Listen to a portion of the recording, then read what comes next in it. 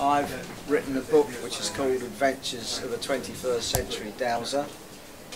The 21st century bit is important because lots of people think that dowsing came to a dead stop in about the 1900s or whatever, but it doesn't. It goes on and on. So that's the 21st century bit. And my main interest is in archaeological dowsing and water divining. And I started off, how I started off I'm not going to say because that's in the book, and so anybody that reads it will find out. But I started off purely by chance, as most people do, and I began by getting involved with archaeologists because I wanted to find out whether what I could actually do was real or was it just me going potty.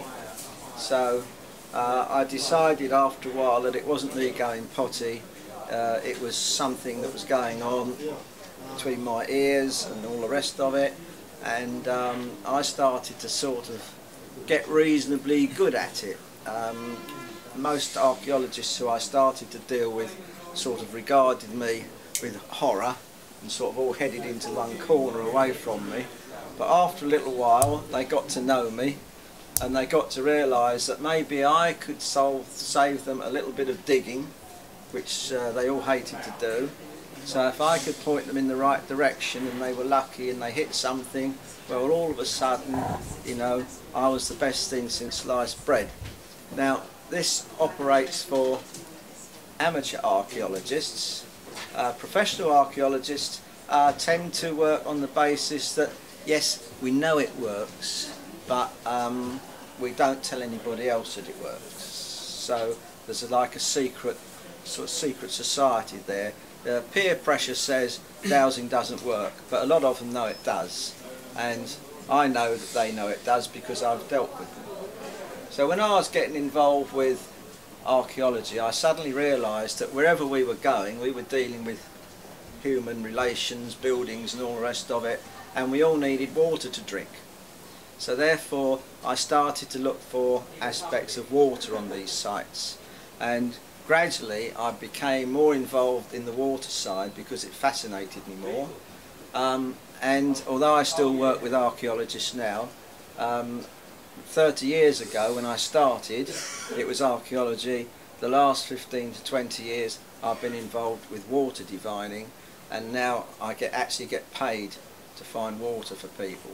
But it's more complicated now than it ever used to be. So I'm just going to, I've got some samples here because my adventures in my book are when I started off, very early on, and I made all sorts of terrible mistakes, which if you read the book you'll find quite amusing. But they weren't at the time, but looking back, you know, we all learn from our mistakes, and believe you me, I made mistakes. So anyway, they're quite enjoyable from that point of view. But the original thought that most people have with regard to dowsing is that it's all to do with water. And I've got here a photograph of a pipe that somebody needed to find on the canal in the West Country, and they'd looked for this pipe for some time, couldn't find it, and they asked me if I'd go along and help them, and it worked out that I had to go down about 5 feet, mentally 5 feet, to hit this pipe. And this is one of the best things, well, the quickest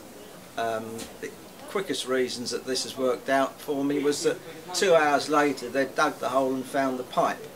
And I've never known anything go as quick as that before. Usually it's years before something actually happens and you can actually get proof that what you said is there. So this is the standard version of dowsing that most people know of, looking for water pipes, that sort of thing. But these days it's become more complicated because we now live in a world where in this country our water supply is very, very sophisticated. We all turn the tap on and there comes the water.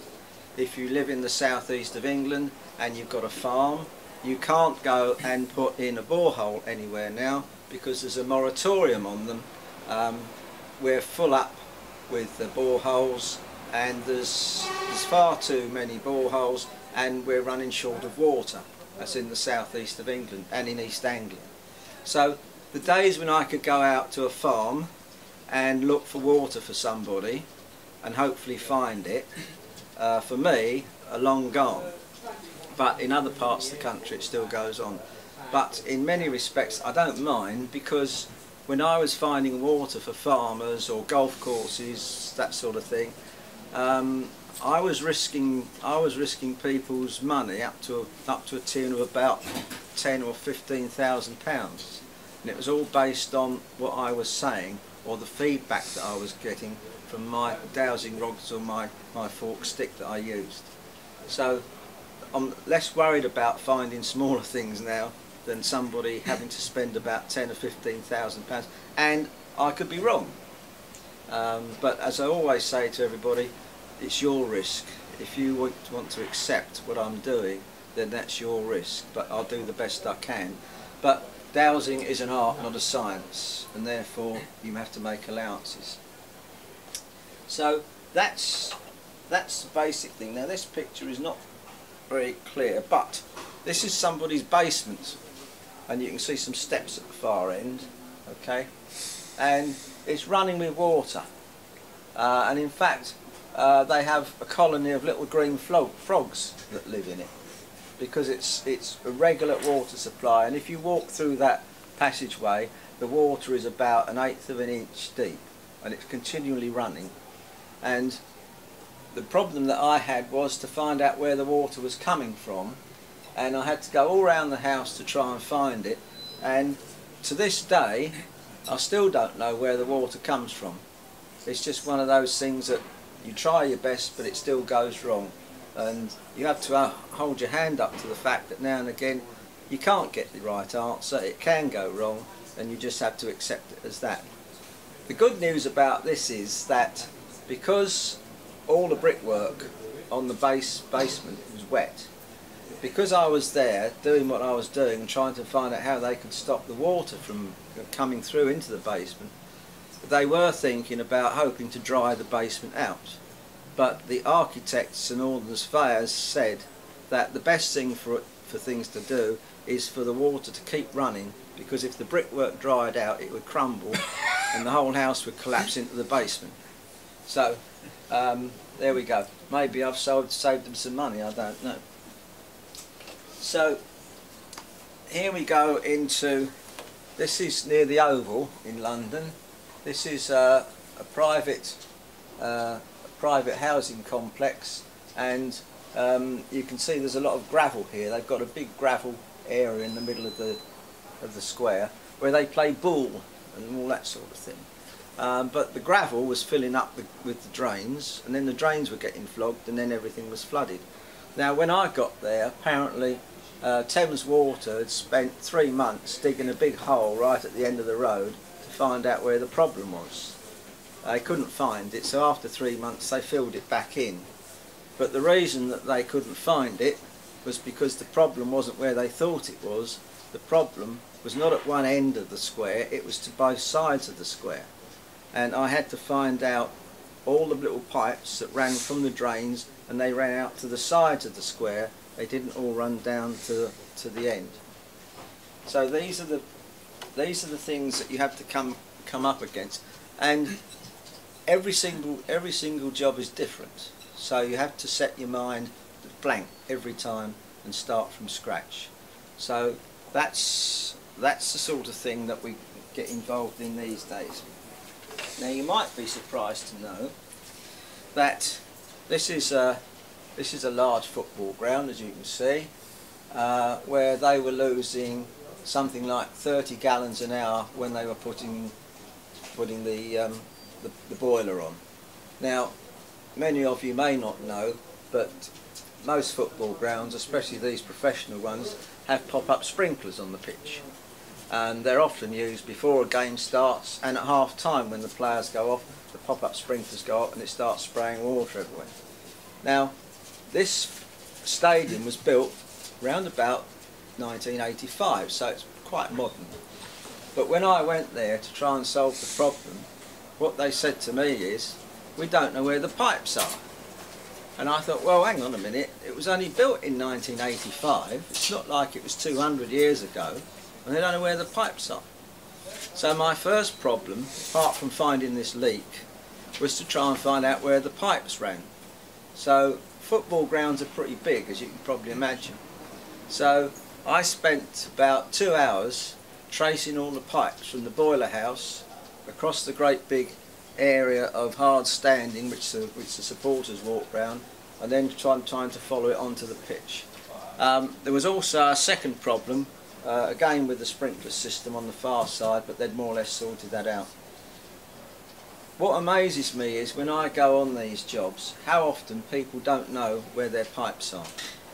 And I mean, we're talking about big professional organisations, and it absolutely amazes me that they don't know where these things are, because it's not like it's a long time ago, it's quite recent. And it's amazing how often this happens. So anyway, having got there and done my bit of work, they then had to dig a great big hole.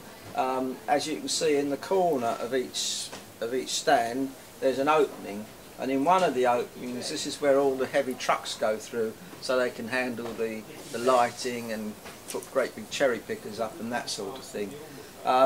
And it was in that area, that bit of hard standing, where all the trucks came through, where all the breakage seemed to appear. So they had to dig a big hole, and quite unusually, because in 1985 people were using polypropylene, plastic type piping, rather than the old-fashioned brittle stuff. But it was quite amazing that even there this had actually fractured, just due to the noise and the racket of trucks going in and out of that one section. The job is different. This is an industrial site, okay? And the Industrial Revolution started, what, about 1850 onwards, and on this particular site there's been 3 different lots of industry taking place, and every single industry has brought in its own pipe work, its own cables, its own whatever, its own drainage system, and then they've gone, the place has been abandoned, somebody else has come in, and so on. These people were putting in a new structure here, as you can see, and all of a sudden it kept filling up with water. And when I went to see this site, they said, well, do you know where the water's coming from? So I had to go and try and find it. This is a 70-acre site. This is just part of it. So I had to sort of walk all round, and I found a great big pipe down here, this side of the ground, and they said, oh, we haven't got that on our CAD system, perhaps that's something to do with it. So I followed the pipe, and it wandered off away from this, eventually found a ditch, and when I looked down the ditch, the pipe was sticking out into the ditch, and there was a little trickle of water coming out, but it was nothing to do with this. So after going round a few more times, I suddenly realised that what had happened was they'd broken into an underground spring. And then when I said to them, we've hit an underground spring, then they said, ah, that's interesting, because the water always starts off clear. They didn't tell me that before, which could have helped me a little bit, but there we go. In many respects, I like to not know anything, because that means I've got a nice clear head, and it's not confused with other things. So in this particular instance, they'd gone into and broken into a big spring under the ground, and once they got that sorted out, the next thing they said to me was, do you know how much water is coming through? So this is an interesting point. So I had to try and dowse how many gallons of water were going through, and then I had to try and dowse how many gallons of water were going through at different times of the year, because they wanted to put a pump in. And if they put a pump in which was only going to take out 50 gallons an hour, for example, and in actual fact at some times of the year 70 gallons an hour was going to come through, it was all going to flood again. So they wanted to know exactly what was the worst possible scenario where the maximum amount of water would be coming through. And I had to mentally go forward a year in 3 monthly increments to work out where the water was going to be gushing through at its strongest. And this crops up quite a lot. It's quite amazing, because the water over the course of 12 months, in actual fact, the flow rate can vary quite dramatically. So you always have to be a bit aware of that when you're working these things out. So these are some of the things that we do now. So the old-fashioned version of the man walking across a field with a forked stick, and I've got a forked stick, I haven't got it here tonight, with a forked stick. The man that walks across the field with a forked stick and a silly hat on, he's more or less consigned to history now, but it's got far more technical in what you have to do and how you have to go about it. But you're still using this thing up here, because this is where all the information comes from. This is nature's World Wide Web, if you like. So was it Tim Berners-Lee, when he conjured up the name of the World Wide Web and started it all off, which is quite clever, all very good, but nature has had the World Wide Web for thousands of years. We just have to learn how to tap into it, because everybody that's got a head on their shoulders has got access to the World Wide Web. It's just a question of how you tap into it, or how you want to tap into it. Now, it always fascinates me, and that's why I do what I do. So, having said all that, 3 weeks ago, because I do work for archaeologists, there's an interesting aspect of dowsing. I was working in a trench 3 weeks ago, and I found this horseshoe, okay, which is quite a small horse, but it's a horseshoe. And one of the people on the site said to me, "Can you tell me how old it is?" Now, when you think about it, if you want to know how old something is, this is not something that nature has created, so that it's something that we as human beings have created, so we can put a timeline onto the past. So we've got our different centuries, we've got our different periods of time, we've got our Bronze Age, we've got our Iron Age, but they're not natural things, they're man-made things that we put on top of everything. So the question is, how on earth, bearing in mind this is man-made thing, and I'm using a man-made system trying to find out, how on earth do I tap into getting a date for when this is made, or when this was made? So, because they trust me, and I'm very relieved that they do, what I had to do there and then was to just try and dowse the date. So I have no idea, my knowledge of history of horseshoes is zero, okay? So I have to start off, and I just have to ask a basic question about this horseshoe, and the question is, was it made before the year 1600? You see, now that is swinging out. Now that is my no, okay? So this horseshoe was made after 1600. So I'm going to go up to the I'm going to start at the 16th century. So just checking if it was made in the 16th century. 17th century. Now it's starting to swing in a bit now, as you can see. 18th century. Now it's 18th century, it swung across my chest, which means that somewhere in that time period it was made.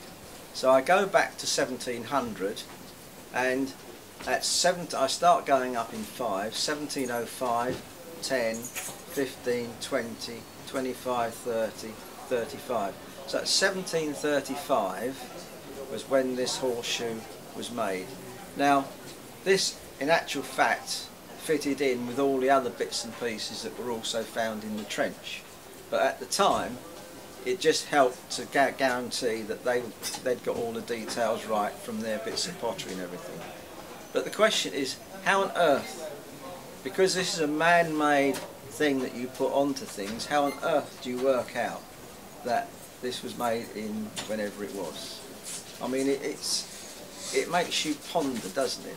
You see, it's very profound, some of this stuff, which is why scientists don't really like it, because it bothers them. Now, to me, they accept it, but in actual fact, again, to their fellow scientists, it's a bit of a taboo subject. They will say to me, yeah, I know it works. I mean, I've sold dowsing rods to scientists and I've got them using them, you know, with me privately, but you won't see them anywhere else. But they know that these things work. But when they have to do a write-up about it, which they've done on me, what happens is that they put in a scientific explanation for something that's going on. So, for example, you all have, and we all have, an idiomatic reflex in our arms, and it's one of those things where suddenly if you're feeling a bit drowsy and you're just about to drop off and all of a sudden you go like that, that's an idiomatic reflex. Now that is supposed to be what happens to me when I'm dowsing. Well, I mean, that's rubbish. I mean, how can I work out how can my idiomatic reflex work out the date when that horseshoe was made? You see, it just doesn't make any sort of sense. But they have to go that way because it's the only way that their peers will accept the fact that dowsing is all to do with chance and idiomatic reflexes. Got nothing to do with this at all, because it worries them no end. Because if they had to agree that was something up here was doing this, then science would be turned upside down, and they don't like that, do they?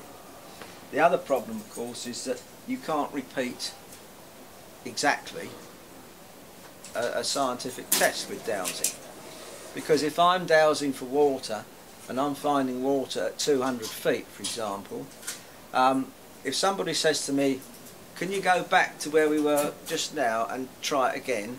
So I go back, and if I dowse it again, I will get a different answer. Now, the reason for that, I don't know. But the first time I do the dowse is the correct one. After that, it goes wrong a little bit, one way or the other. Now, science likes to repeat these things so that they've got some sort of format, but you can't do it.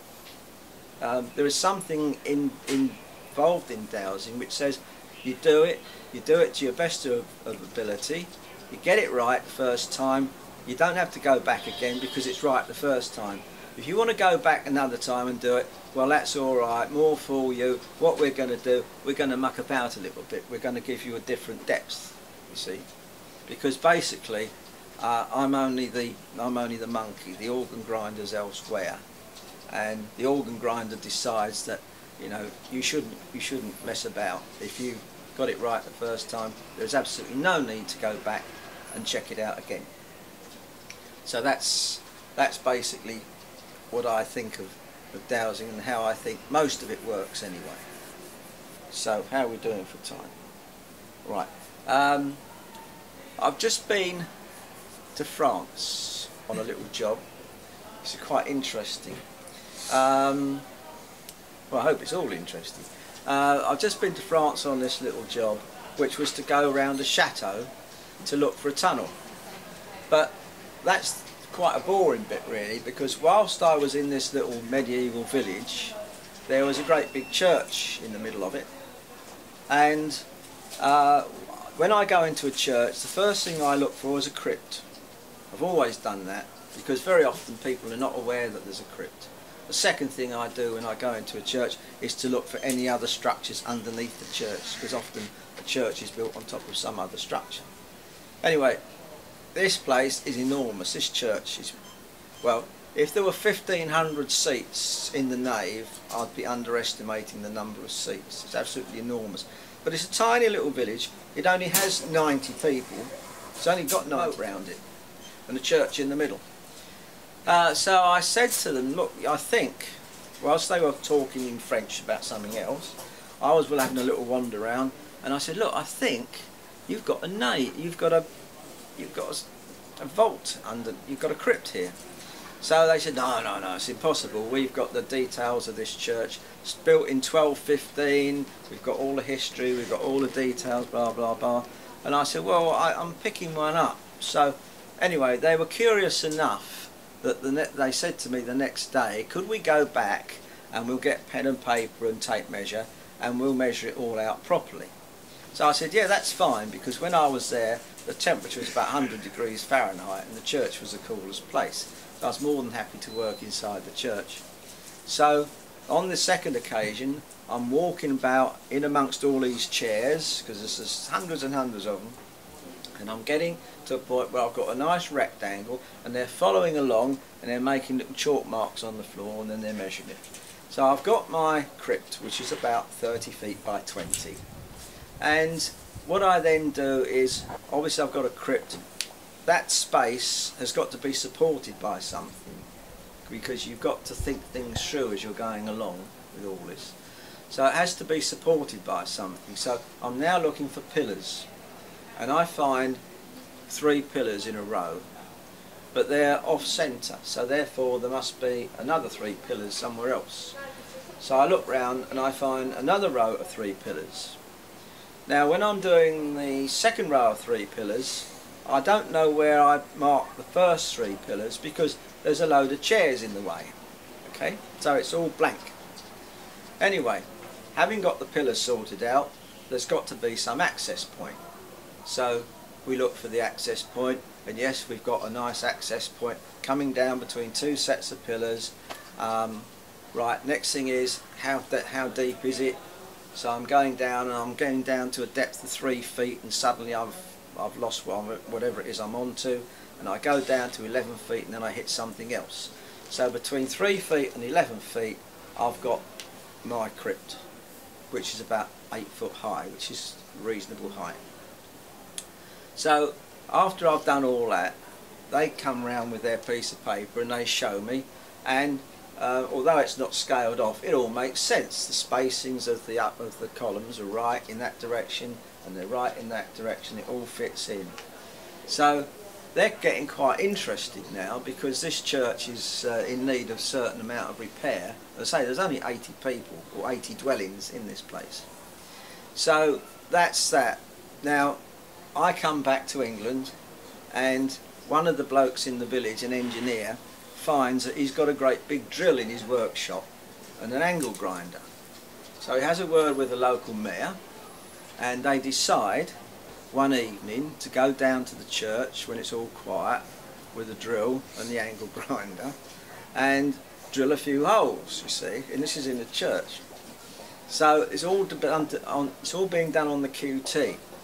So anyway, the moment the drill starts, of course, it echoes round the church and the whole place knows there's something going on. See? So within seconds everybody's aware and the secret is no longer valid. So he gets down and he drills down and he gets down to 3 feet and suddenly, boom, there's there's nothing there. So that's promising. So he goes across to another part and he does the same thing again, and he goes down to 3 feet, and at 3 feet, boom, the drill starts to just drop through the floor. So they're even more excited now, especially the mayor, because he's got visions of opening this up and making lots of money to repair the fabric of the church. So that's that little bit. So 2 days later, the couple that I stay with out there phoned me up and said something interesting has happened. Said the man who went to the church and did the drilling, he was talking to somebody about some business, and he happened to mention the fact that he'd been drilling these holes in the church and thought there might have been a crypt there. And this man said, yes, there is a crypt. And this character said, there can't be, because we've got all the details. This man who we was talking to came from the next department, like we have counties in England, they have departments, came from the next department. He wrote adventure stories, and when he was writing his stories, he would actually go to the local archives, history places and this, that and the other to get some background information. So when he was in the local department's main archive, he saw a reference to this church, and he thought, well, that's not right, because these details should be in the other department's area where the church is. So out of curiosity read it, and in it it said that in this church in Sarad, this is the name of the place, there is a crypt, and in the crypt are 3 consuls. Now I think that they are high-ranking Catholic priests of some sort or another. But in the crypt there are 3 consoles. And of course, when the mayor discovered or heard this, he was bouncing off the walls with excitement, because he was thinking of opening it all up and having glass cases and display stuff and raking lots of money to look after the fabric of the church. So obviously this is now August, and France goes away in August, doesn't it, pretty well completely. So what's going to happen is, when everybody gets back from their holidays, the people in Sissinghurt are going to go to the next department's archives and look it all up again and go through it all to see if it in actual fact does fit in with all the details. So that's the story as it is. But I mean, when you consider that all I'm doing is walking around with 2 bits of metal and using this and thinking, using my subconscious, and yet from all that, all these sorts of scenarios can open up. And I mean, I think it's fascinating. And every time I go off on a job, I have no idea what's going to happen next. And I mean, that's the sheer beauty of doing what I do. So that's the story so far. So whether Sissinghurt has got a crypt or not, we don't know. But I hope it has, and the local mayor hopes it has. And at that point, we will leave it at there. So that's basically all I've got to say. If anybody has got any questions they'd like to put to me, I'll be happy to answer them. Never is. Never is. The lady who found the bones of Richard III, okay, who was the secretary of the Richard III Society, was it? Something like that. She found it by dowsing. But she is not allowed to mention the fact that she found it by dowsing. They will keep her involved in what's been going on, so long as she doesn't mention the fact she found it by dowsing. The people who work with her, they say to you, if it was you say, I'm sorry, if you want to stay with us on the television, on the talks, then you don't mention the fact that you dowsed for it. So that's what it is. It's a sort of a blanket ban on anything like that, because it embarrasses them. I'm surprised you say that, because I think I mean, I know another friend who dowses or whatever. He has a very, he doesn't carry this sense of mystery around it. I think it's completely right. Natural. Yes, well, it is natural. It is natural. And he is dealing with a lot of authorities. He doesn't have to cover anything up. Well, that's good. That's good. I mean, I deal with authorities, yeah, from time to time, and it's amazing what authorities I deal with. But it's still kept very much in a little compartment. You know, it's not so, oh well, we used a dowser for this or whatever. It's still kept within a narrow little framework. You know. Oh well, I've done lots of work with the National Trust, but I mean, you know, it's bizarre, but that's the way it is. Can I ask one more question? Yeah, sure. In terms of when you're using it for archaeology, would you say you're picking up the structures, or are you picking up perhaps when you put a structure in, you get a water deposit around it? Because I mean, I pick up energy fields, or I pick up water. Yeah. I haven't been aware of picking up structures. Well, I look for structures. You actually focus on my first thing I go for, my thing that I look for, anything to do with, I look for, and the terminology is a man-made structure. Right. Okay? Because that covers anything. It could be a right. pipe or cable or something solid. Yeah. So that's what I home in on, a man-made structure. When I found my man-made structure, if it's there, then I try and sort out what it is. So I'm then looking for example, bricks. Right. So I go over that piece of ground again and I'm dowsing for bricks. Right. No bricks, don't get a reaction. Go right. back. So what else are we going to go for? Stone. So we go for stone. No reaction to stone. Let's go back again. Let's think flint and mortar. All the other building accoutrements that you use. So have we got flint and mortar? Boom. Yes, we have. Yeah. Okay, so we got flint and mortar. So that's how I operate. You can So only you're do not one asking question at a time. A question in the way you demonstrated there, Yes. where you see you're not staying static and you're actually going over the whole structure. Oh yes, yeah, Okay. yeah. And then the other thing that I do, because I got caught out some years ago, I then have to stand over the structure, and then I have to ask myself, am I standing over the structure? Okay, so then that confirms the facts. Yes. Okay, so the rods will cross to say that I'm standing over the structure. Now, the next thing I have to ask myself is this: does that structure exist today? Okay, because sometimes, and this is very, very strange, sometimes you pick up something that isn't there. Energy imprint. Whatever it is. It could be somebody's proposed suggestion that something goes there. You could be picking up somebody's plan, that somebody put something down and they never get to it, and so on and so forth. But I've been caught 2 or 3 times like that, and in fact, to be honest with you, I have a large hole somewhere in Kent that I'm responsible for, because I said there was a building here, and after digging down about 5 feet, they suddenly realised that, sorry pal, but you got it wrong this time. There was absolutely nothing there at all. And that's what you have to do. Always double check that the structure is actually there now, because you can get caught out. And I have in the past. And if I don't remember to do it now, I can still get caught out, because sometimes I forget to do it. Yeah. Okay? Because you have to be, you know, you have to have, all the balls have to be in the air when you're dowsing. The moment you let one drop somewhere, you're going to get caught out. So you really have to have your wits about you. That's the old maxim of the only assumption you make in dowsing is never assume anything. Yes, that's right. That's right. Yeah. I wonder if your dowsing rods, are they specifically made and claimed for that purpose, or can you just use any kind of gold? No. There's a lot of sort of mystique around dowsing rods. This is the important bit.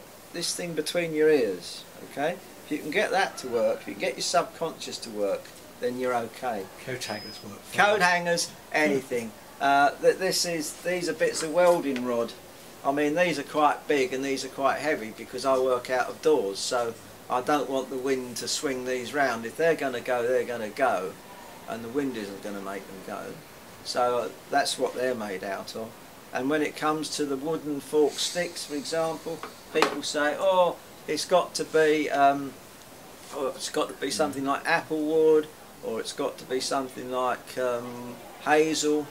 It can be anything that doesn't split, because you're using it in a Y shape like that, and it has to be anything that doesn't split at that crutch point there when you just pull the things apart slightly. So if it's quite sturdy stuff, it can be anything. So there's a lot of mystique, but dowsing is very, very simple. You know, it's hard work when you do it, and after about 2.5 hours I've had enough mentally. I feel my brain starting to go like that, and then I know that things are going to start to go wrong, so that's when I have to stop. Would you use it if you lost something specific in the house? Would you use the dowry? Do you know, I'm totally useless at that. Absolutely useless. Every now and again somebody will ask me if I can do something. I mean, I get all sorts of strange things happen. I had somebody phone me up the other week. They'd lost their passport. Could I help them find it? I said, where are you? They said, we're in Cardiff. Well, I live in Kent. So, I mean, that's hell of a journey, isn't it, for a start? But I said to them, I'm sorry, but I'm no good at finding lost passports or anything else. I do try from time to time, but it's just something that I cannot handle. So I just stick to what I'm good at, and I let everybody else get on with all the other bits and pieces. But some people have an ability, but not me. So I hold my hands up to that one. So when you're dowsing, apart from using the rods, I was wondering what other reaction would you get? Would it be like a body sensation or a visual or anything? No, I don't get anything. No. I don't have any sort of sixth sense. You know, I can't walk into a room like some people can. Well, I can, and feel that this doesn't feel right. I mean, I can do that in certain instances, but a lot of people are far more sensitive to that than I am. All I know is that when I'm using my dowsing rods, once I'm getting near to what I'm looking for, they'll start to move. Okay, so that's my hint. With the forked stick, because you hold it at about 45 degrees like that, and you hold it palms upwards, which is a very strange way of holding it. You think you'd hold it like that, but you hold it like that. If I'm getting near to what I'm looking for, and the forked stick's quite dramatic, it actually starts to come towards me slightly, just like a snake about to pounce. Okay, it just comes up and then boom, it's off, it's away, and you can't make it go that fast. You tried to make it go that fast, you couldn't. It just goes, and that's it. Is there any advantage of using a forked stick over the rods? Well, yeah, the forked stick, I use both very often because one will sort of confirm the other. When it comes to water, the forked stick for me is more sensitive, so I can get slightly better results. But I go over it with the rods first, and then I can use the forked stick. Okay, just to sort of get some more extra feedback. But if I'm using the forked stick, I'm attracted to water, so the forked stick will go down for water.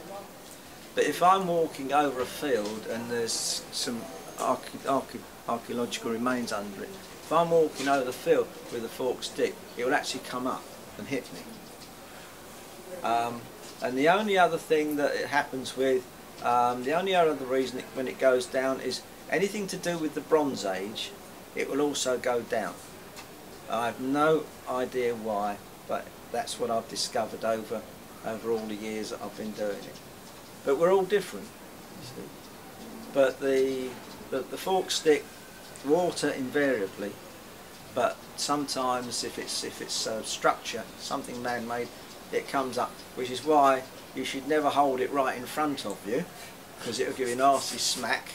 Okay, so you always hold it to one side, so if it's going to come up, it's going to hit you on the shoulder rather than smack you in the nose.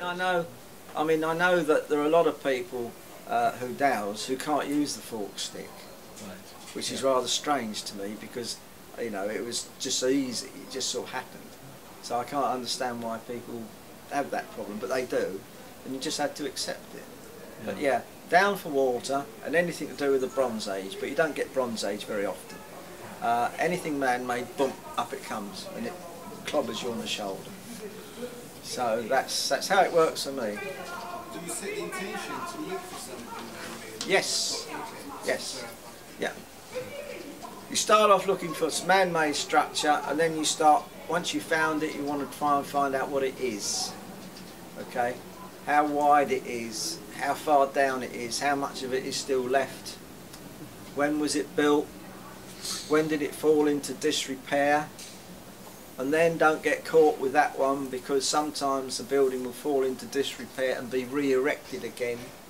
So you can carry on and find out if it's been rebuilt after it fell into disrepair, and so on and so forth.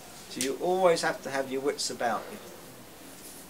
Do you mention map dowsing in the book at all, John? Yes. Yeah. In fact, there's quite an interesting bit in there with regard to when I went to Portugal to map dowsing. There is one bit in the book, I haven't told the whole story of this one, but I was in Norfolk and a heifer had escaped out of a farm, and we'd spent, me and about 25 farmers in Norfolk, because I was up there on holiday, spent about a day trying to find this heifer, and it was galloping all over the place. It was going up onto the main road and stopping all the traffic. It was going through people's duck ponds, causing all sorts of mayhem, and you couldn't find the thing most of the time. All you could see was its paw prints in the ground, because it had been a heavy thunderstorm the night before and everything was soaking wet. So you could follow where it had gone, but you couldn't see it. But anyway, a series of phone calls, and it was in actual fact found, the actual story of it I'm not telling you, but when they actually did find it in the end, the poor old thing was so shattered that it was resting, of all places, in an orchard. Now it was the worst possible place to get this animal out, because all the orchard trees were about, you know, the branches were about this high, so they couldn't get a horse box in anywhere near it. So they had to sort of go in with a big rope and try and catch it before it decided to go off and gallop off again. And they managed to get hold of it, and then they had to drag it out. It must have weighed about half a ton. They had to drag it out of this orchard up to a horse box on the side of the road, drag it into the horse box, and it's still kicking and screaming apparently. But anyway, dragging it into this horse box. You know, at the side of a horse box at the front, you lead the horse in from the back, and then the back goes up, but there's a little side door at the front so that the groom can go out. Well, when this animal saw the gap at the front where everybody was coming back out with their rope, he decided to follow them, and before they could shut the door he was out again, so they had to start all over again. Anyway, that's not in the story's in the book, but that little bit isn't. But it was an interesting experience. Yeah. Any other questions? Do you just dowse for physical things, or do you do earth energies and things like that as well? I tend to leave that to other people. I like to work on the basis of, am I any good? Am I getting better? Can I prove what I'm doing is what I'm doing provable? Because I do like proof. I always like to know if I've been successful, and if I've been unsuccessful, I also like to know that, because only by knowing that do I know roughly how well I'm doing. So now the more what I call the more esoteric stuff, like ley lines and that, all right, I can find them, but I like to concentrate on what I know can be sort of found at some point or other, because that's what I enjoy, the thrill of the chase. Okay, and knowing you've got it right, because doesn't matter how simple a thing it is, if you've got it right, well, I mean, that's amazing. You know, I always think it's amazing anyway. It amazes me every time I get something right. I think, crikey, how did I do that? Yeah. But there we go. That's me. See, if you're going over a 7-acre site, yeah, I would expect there to be energy lines as well. Do you exclusively I'm not looking for energy lines. You just exclusively focus on finding water, so you don't or whatever. Yes. Right. I stand in one corner of a field, and the field boundary is my perimeter. My mental perimeter is the field boundary. I stand in one corner of the field, and I have one dowsing rod, and what I do is I just stand in the corner, and I'm just looking for a man-made structure within the area of this field, because the question that you ask is most important. Okay? If you don't put your question right, you're going to get a wrong answer. So I'm looking for a man-made structure within the confines of this field. And then I just go round like that. And if, for example, I find something, it will actually start to drag me back. Like that, for example. So if, just using it as an example, I mean, I know Sandy is over there. If I want to try and find out where Sandy is, that will actually start to point round, and it will point to her. Okay. Now, it doesn't matter where I turn. That will still keep pointing at her, because that's my target. That's what I'm fixed on, and it's as simple as that. Once you've got the hang of it. John, when you did that oval, what sort of questions you had to ask? Because you had to change everything and ask different questions to get that it was funny. At the oval, Yeah. well, there were drains down the middle of the. And then you knew that wasn't. Yeah, and then once I'd found the drains, I had to find out if all the drains linked up. 3 of them did, the 4th one didn't. And then where they were supposed to be, tipping out into a big drain at the end where Thames Water had been spending 3 months, there was nothing there. So I had to go up the sides of the drains and then finding pipes that went off. So they went off sideways, and they actually went into the road, which went all the way around the oval, not down the middle, which is where Thames Water thought it were. So There you are. Follow the trail. Yeah. Last question, anybody? Can I ask, earlier on when you found the horseshoe, you were surprised because it was a man-made object, but yet the man-made constructions doesn't surprise you. What's the differentiation between a man-made structure with bricks and so on and a man-made horseshoe? How do you mean it surprised me? I've lost the... I thought you were differentiating. Is that wrong? Not that I know. Not that I know I of. think you were saying about the dating. The dating. Because It's to do with the dating. But it was just the thing that I wasn't looking for a horseshoe at that time. I was just working in a trench, an archaeological trench. I was doing some troweling, and in actual fact the horseshoe started to appear. So I wasn't looking for anything specific. I don't always dowse when I'm in a trench or anything. I just do what everybody else does, which is... But the reason we're in the trench is because I picked the spot in the first place as being a likely place for something to be found. But I didn't take it any further than that. Okay? Right, I think we're all done. Yeah, so maybe Right. we just thank John for a talk. Yeah, thank you. Thank you.